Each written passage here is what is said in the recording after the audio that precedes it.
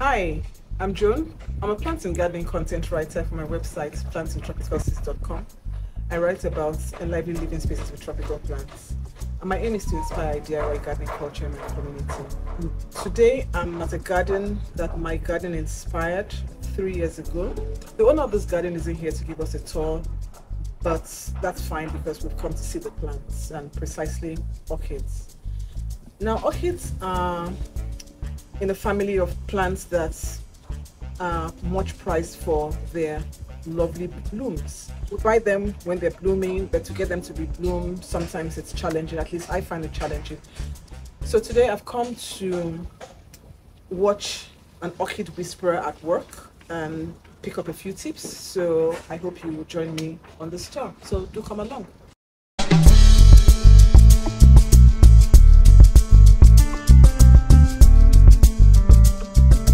So I'm here with Valentine, the orchid whisperer, and he's the one taking care of these orchids. So I'm going to ask him a few questions about what he does and how he cares for them. This is a dendrobium, right? Yes. This is okay. So what are you going to do to it? Or what do you do? What's your routine? Basically, what I do when I come to every garden, every orchid garden, is to check each pot, how the plants are doing, the balancing, and then if there's anything wrong with them, so I'll know what treatment or whatever it is. Okay, when you say wrong, what do you mean like wrong? Fungi? Fungi, pest. Pest, okay. What kind of pests do orchids have? We have aphids. Okay, oh really? Yes, even ants can attack them too. Okay.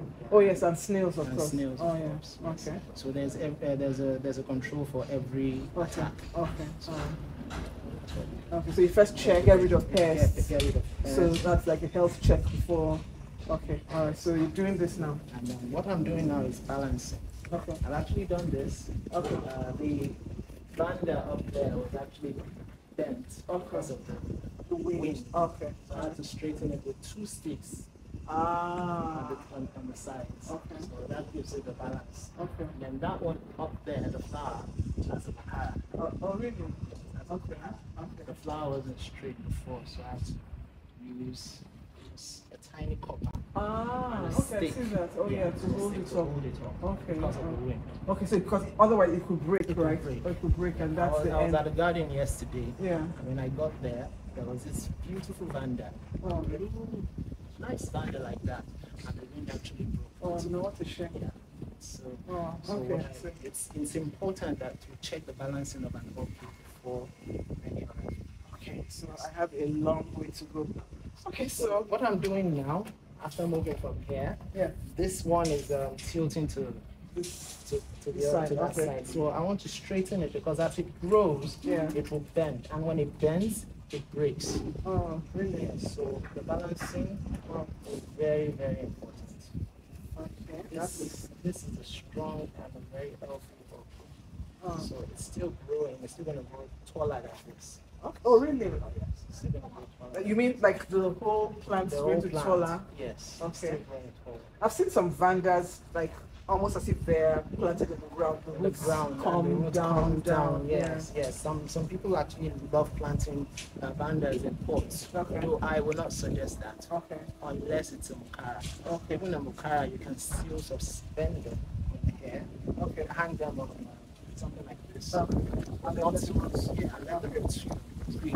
Okay. So Vandas like the roots hanging. Down. They just want to be free. Okay. Whereas Dendrobiums you can plant it in pot. And then you planted in charcoal. Charcoal is very important. Okay, As come well closer and as, look at the charcoal. Yeah. You know, I just love the sight of mosses. Moss, yes. Yeah, so cute. Makes it natural. Yeah, it makes it really natural. So it's just charcoal. It's just charcoal. Just charcoal, Yeah. nothing else. Nothing else. Okay. And some other clients who prefer orchid mix. Okay, an orchid mix. Okay, Yeah. and this has a mix and it has some leca in it, some leca balls. Yes. Okay, you can see the leca balls. Okay, and then this is okay. The orchid mix is actually, it's actually tree bark, right? Tree bark, Yeah. yes. So that holds. This one is water. actually treated. Okay. Okay. You will see the bag up there. Okay. Oh, treated. Okay. Okay. This is what I do. This is straight now. So whenever No, you just did that so quickly. oh, I mean, that's fine. I mean, that's obviously what you do. Yes. There was no fuss about it. You just did it and be like, Yes. okay. I'm still gonna grow tall, and then the balance is there. Okay. So no problem with that. This one is fine. And then one other attack that I've noticed here is lizard. Oh, really? Yeah, lizard eats my flower buds. Yes, they eat the flower buds. See that? This plant here now, I've had more than what you're seeing. So they eat the buds. They eat the buds. How can we stop lizards? There's no record. I honestly, because I have portulacas, as soon as they bloom, the lizards eat them. So I'm really looking for. Unless you just change the position from the wall. Okay, yeah, Yes, because they from get the up wall. from the wall. Yeah, that's Yeah. true. Okay, that's good. So I've checked this. This one is fine. Okay. Then another important thing is when the flowers are withering, Okay. you take out The spent the bloom. spent ones. Oh, really? Yes. Oh, that seems. Because they drag nutrients with the Okay, with the new. With the new Okay, so the spent ones, don't they get spent from the bottom? Oh, okay, sometimes from the top. from the top. Oh, really?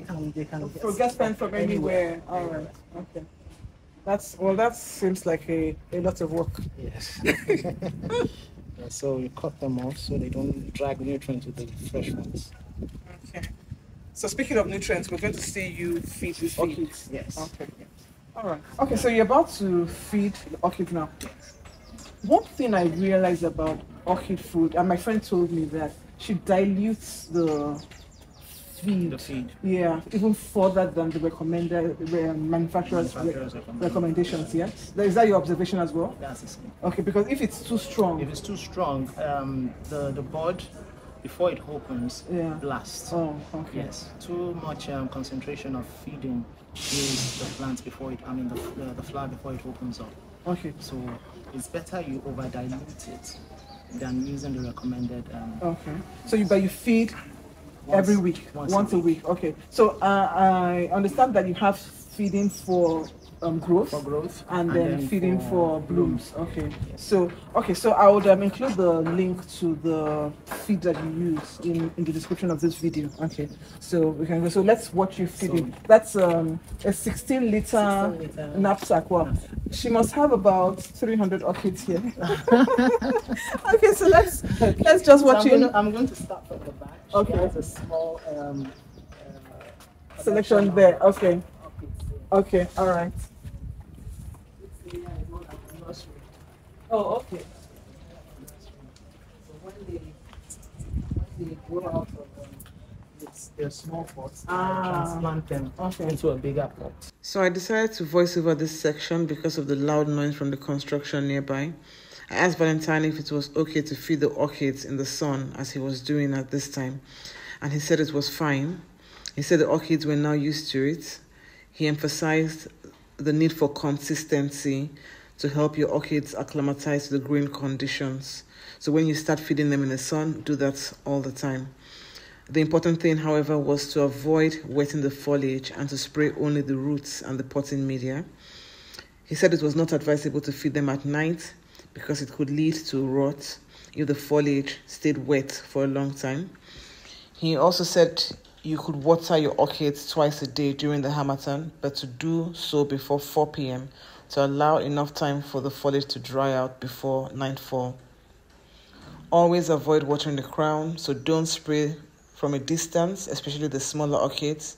It's okay to do so for bigger orchids, but always avoid letting water get into the crown. Okay, and that's it. You're done with this area. Yes. So right here, this is a Cattleyas. I feed only the roots. Okay, but then it's dripping on the Yeah, it's other one. dripping on The other one, but that's That one- fine. that one is It's fine. more mature. Okay, so the way you arrange the orchids too would also Yes. determine how you feed them. Yeah. Okay. So this.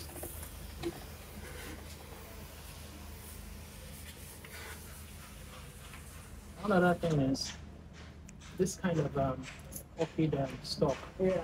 You feed the stock Okay. so that it has the nutrients, and Okay. then later on either give you a kaiki or flower. Oh, okay. Yeah. So that's Dendrobiums. This is, yes, that's Okay. the Dendrobium. Okay. This is an example of what I'm talking about. Oh, okay. So let's see this.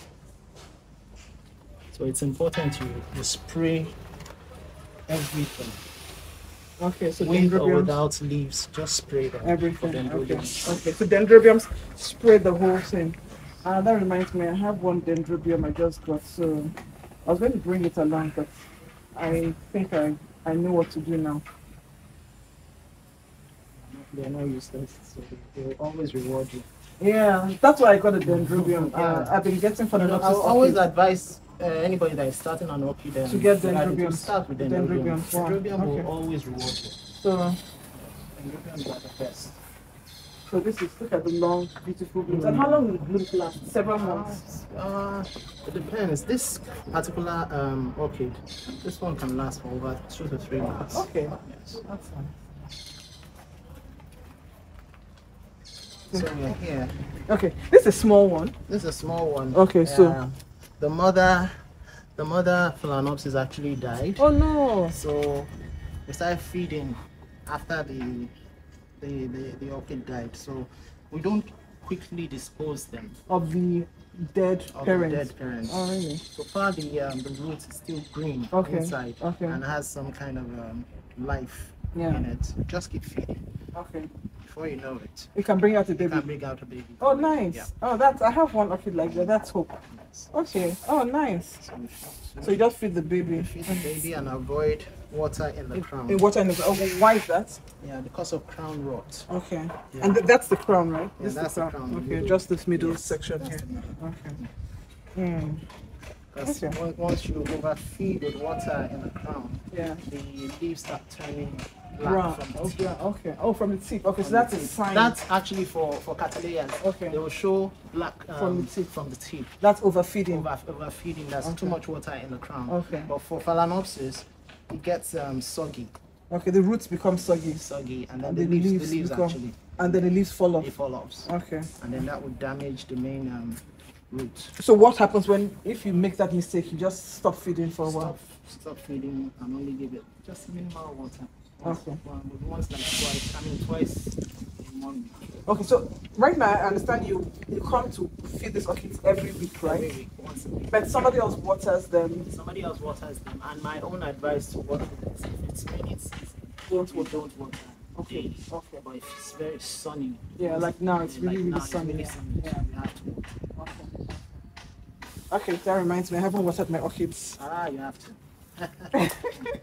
Don't starve them because Okay. they will react to it. Yeah. Just if you miss watering an orchid for like say a week, Okay. and then they start turning like this. It starts turning brown. Yeah. Yeah, if you see this, there's a 50-50 chance for it to survive, Oh really? especially Vandas. Okay. This is what happened to this here. This Vanda. Yeah, the same thing that happened to this here. So Okay. we've been feeding and trying to revive it. Oh, so it dried it out. dried out before. So, I think So even in spite of the rain, it dried out. it will dry out. So Wow, what okay. you'll expect is new leaf from the top. Okay. The But rest of them- the other leaves would not come back. But it's not gone. It's not gone. Okay. It's very much alive. You'll check the crown. Okay. And then Always check the crown. Okay. All right. So come back to me again after you finish feeding. What's the next thing you do after feeding? That's it. Okay. So you feed and that's it. What about fungicide? How often do you apply fungicide? Fungicide, we don't have fungicide attack here. Okay. But then we still use a chemical for that. How often? Every month? 10 days. Oh, really? That But often? what I do is I do it twice a month Okay, twice a month. And you mix that with the feed? with the feed. Okay. It's very safe. Okay. Okay. It's very safe. Right. So we'll be back when you finish feeding.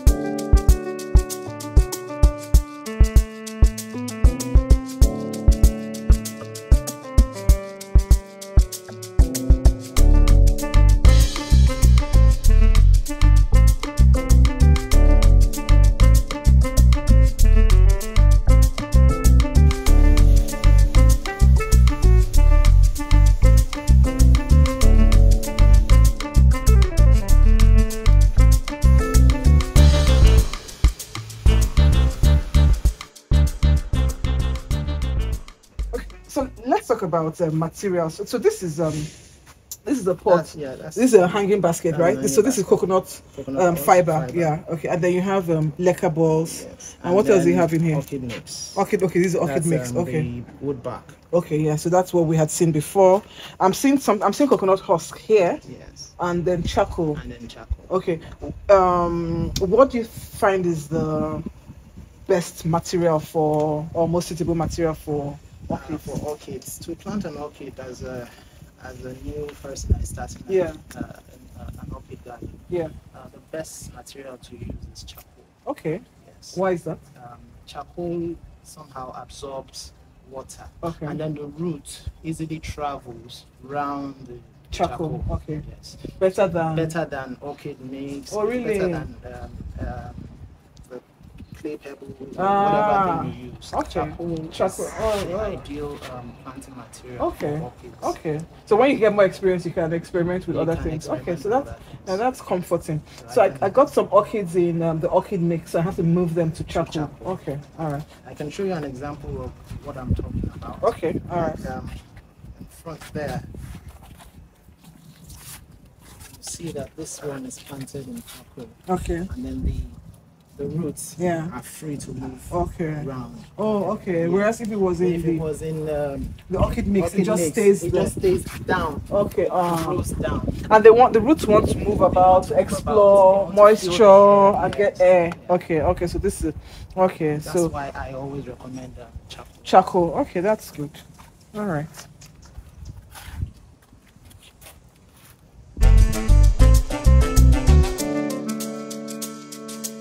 Yeah, thanks for joining. Thanks for joining me on this on the orchid tour and the Orchid Whisperer Valentine. Thank you so much for showing us tips while you went around your orchid rounds, your maintenance rounds. All right, thanks. And if you enjoyed this, please do remember to like this video, share, and subscribe. And then also check out my website for plant care guides for planting tropical species. So until the next video. Bye. Thank you.